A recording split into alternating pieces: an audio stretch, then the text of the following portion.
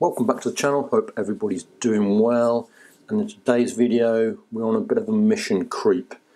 In a previous video I looked at the operation of this current clamp, the HT40006 from HT Italia, to see how it operated on DC milliamps, so it switched to the DC 40 amp range there. Wasn't too successful with doing that. We had problems with zeroing it to start with, and then we had a lot of instability in the readings until we got up to around about 750 milliamps. Then things started to even out on the three instruments and you had a bit better performance, but low milliamps it seemed to struggle to do it. However, I do have this from Fluke, which is the i30. Now this is a 0 to 20 amps DC clamp adapter, and in comparison to the HT40006, I don't know how well we'll be able to see that. On the 40 amp range we are 10 millivolts per amp, whereas this one will be 100 millivolts per amp. So that may put us in slightly better stead with regards to reading low DC milliamps. For the rest of the specs on this, AC amps it will read 0 to 30, has a 1 milliamps resolution, however it's only specified to measure down to 5 milliamps, and it has plus or minus 1% plus 2 milliamps.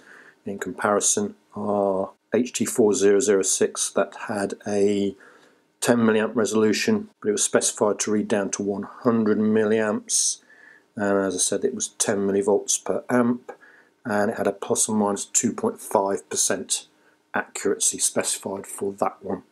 So we'll switch him on and we'll see if we can go through our zeroing. So for this one here you actually have to press in this button to get it to operate, and it is proving a little bit finicky.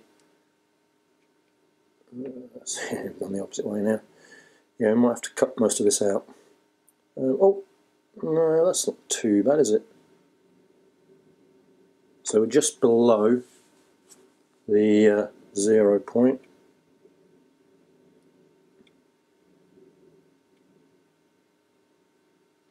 There we go. So that's the meter zeroed, as good as I can get it. Let's just make sure there's no difference when we put it around the wire. Which is interesting. Why have you got a difference there? See if we can get it a little bit better.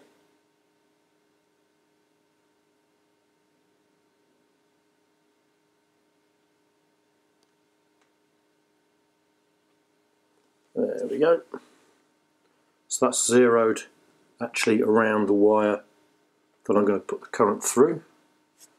So we can go straight to, I'm going to do this test in exactly the same manner as I did with the HT40006, i.e. all three instruments running in parallel together. I'm going to use the same test points, and what I'll do is take all the readings at the same point in time from the video that I capture and then put that into a table at the end so we can see how well it's done. So we'll switch him on, and that should be 100 milliamps. So we've got pretty low. So there is kind of a response from the Neptune. So we've got 99.3 for that, and smack on 100 milliamps for that one. So yeah, I'm going to give it the benefit of the doubt. It's just on the band there, aren't we? Let's go to 250 milliamps and see where we get. So now we've got good reading on our Neptune. Good readings on all of these, isn't it? That's good. 475 milliamps. 477, 476, 480. All looking good at the moment. 600 milliamps there. Again, yes, on the cusp of it there. 599, 600. Creeping up a little bit. So it is a little bit unsteady, but it doesn't seem too bad. We are 725 now. 724, 723.6, 720. Yeah, this one does lack the milliamp resolution, so you would expect it to oscillate between 720, 730. We can go with that. 1000 milliamps. And then we've got 999, 998, 97. Smack on the lamp for that one. I would say that's all looking pretty good. Dropping back down to 100 milliamp. See how we get.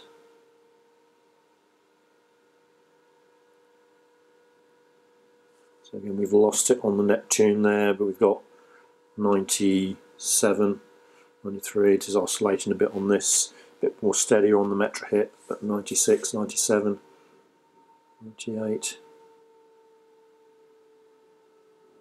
So let's go down to 50 milliamps.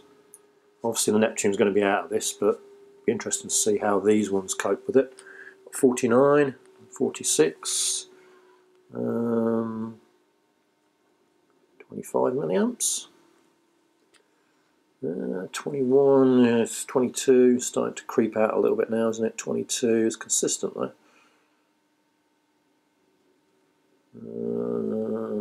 15 milliamps.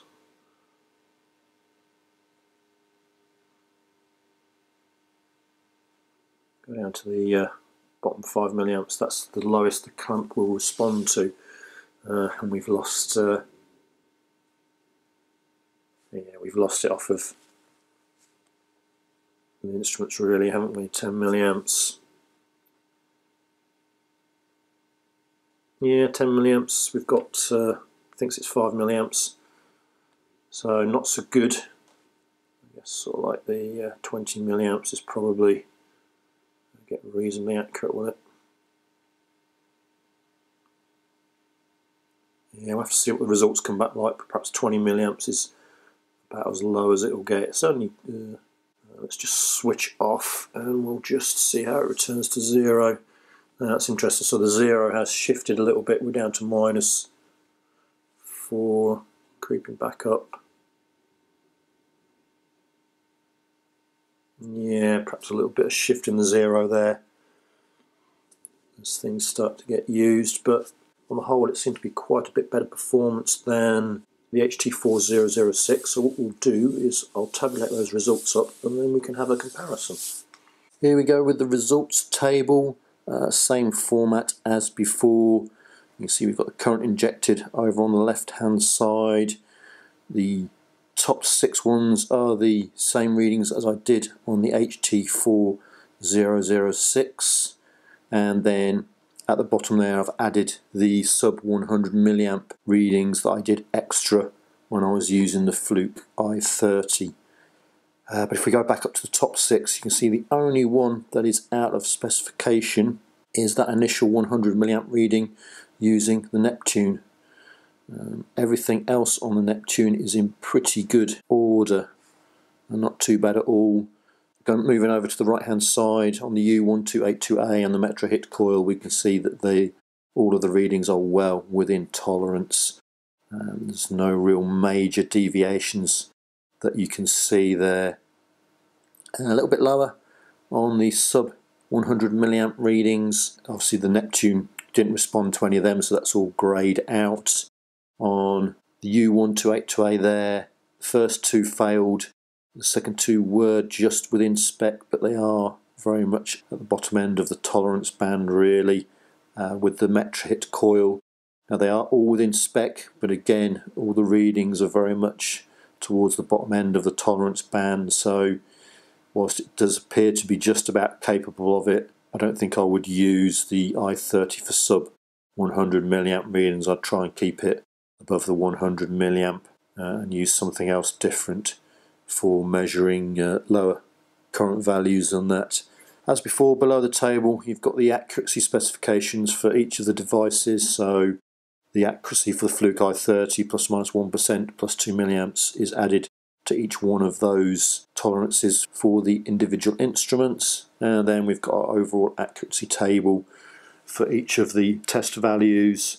I can put the plot up for that, and you can see that it's quite distorted really because of that minus 100% reading for the Neptune instrument there. Everything else is sitting there pretty much bouncing along the 0% line, totally within tolerance. So the graph doesn't tell you that much on this occasion really. A couple of comparison graphs we can look at. I've compared it in a couple of ways. First one is the DC milliamp. First one is averaging out the readings by the multimeter used, so you can see them on the left there, the Neptune, U1282A and the MetraHit Coil on the y-axis. And then for each of the current clamps you can see the average value for them, which for the I30 there, the readings for the MetraHit Coil and the U1282A, they're hovering around about 0.1%, so they just don't show on this graph. For the Neptune you can see that it's the least accurate of the instruments, with 38% for the HT40006 and 16% when using it with the I30. The other way of showing a comparison is by each individual test current applied. So the blue bars on this graph represent the HT40006 and the orange bars represent the I30. The current applied is on the y-axis, and then you've got the tolerance along the x-axis. And again you can see the vast majority of times the I30 just doesn't appear on the plot. It does appear for it on the 100 milliamp reading. That's because of the value seen on the Neptune, and then again you see it for the 475 milliamp reading as well, slightly showing a reading there, but it's still only 0.5%. So you can see there that the I30 has a much better performance than the HT40006 when trying to read some DC milliamps.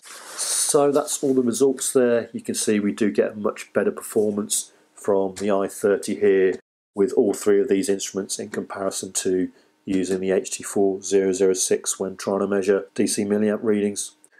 However, this obviously does come at a price. This Fluke here, looking around for prices, recommended retail price looks to be around about £590, including UK VAT. I did manage to pick it up slightly cheaper for £515 from one of the instrument suppliers dotted around the UK. In comparison, the HT40006, that's retailing for around about £163. However, that is from a European supplier. I couldn't find a supplier for the UK in this. I haven't checked to see if TIS are doing a rebrand of this. They might well be, and consequently giving it a different name, but I think you'll also find that this in itself is actually a rebrand from SEM anyway, so it might be that you can get it from another manufacturer rather than HT Italia or TIS within the UK. So as they say, you get what you pay for, don't you? This instrument is producing better results, but that's coming at quite a significant increase in cost. We all make our decision as to what we want from our instrumentation and consequently make our purchases. Yeah, but I did find it interesting to do the tests on these clamps and see the differences between them. Thanks very much for watching. Hope you found it useful, and I'll see you again in the next one.